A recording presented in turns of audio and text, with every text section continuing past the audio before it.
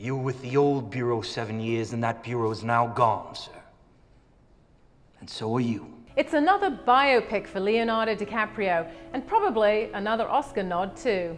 I'm Alison Bales for Buzz60. Clint Eastwood directs J. Edgar, an informative, if slightly plodding look at the life of John Edgar Hoover, the director of the FBI for over 40 years. Despite the strong support of Naomi Watts, Judi Dench and Armie Hammer, this is DiCaprio's time to shine. Mr. Chairman, I urge passage of the Lindbergh Law, and I urge you to do this in the name of little Lindy. Eastwood packs in the factual stuff as well as some juicy speculation. Please leave the transcripts here with me. Feel free and share them with your brother.